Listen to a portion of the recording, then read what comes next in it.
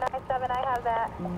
We use a lot of restraint before we write citations. We sometimes tell constituents to move numerous times, sometimes 3, 4, 5 times before they actually move. The City of Boston recently entered into a data sharing partnership with Waze, and as part of that partnership, Waze is giving us data on all sorts of things related to traffic and that affect drivers. So potholes, accidents, and each of those things is a different button that you tap inside the app where you report something to other Wazers. And so one of the things you can share is there's a car on the shoulder, or in the context of a city street, there's a double parked car here. How you doing? Do you mind just circling around because it's rush hour?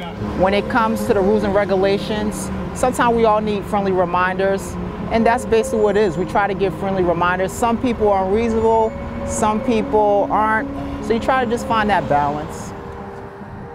We collected data for about 3 months on where are we most likely to have double parked cars in the city of Boston. And we found that there were certain areas, like around Fenway, Boston Medical Center, Longwood. Those were all areas where we found that Wazers were reporting a lot of double parking.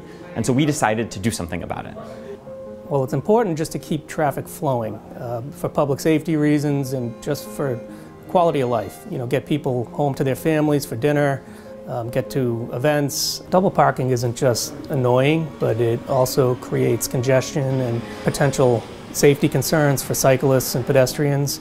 And we decided to utilize the data we were receiving from Waze to see if we could target some areas where we're getting reports of double parking and congestion by using the bike officers because of the ability for them to get through the traffic.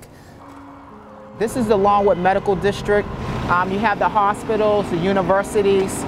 So it's very key that you get traffic flowing along here because just 1 or 2 minor traffic jams can cause gridlock. My name is Officer Perdomo. I work for the Boston Transportation Department and the bicycle unit for the City of Boston. A lot of people have misconceptions that we're just here to just write tickets, we have a quota, but it's really not the case. It's basically about education, learning about the rules and regulations of the City of Boston. You mind just pulling off? You can't park here from 7. No, see, okay. Okay, you have to go somewhere else, sir. Thank you. All right.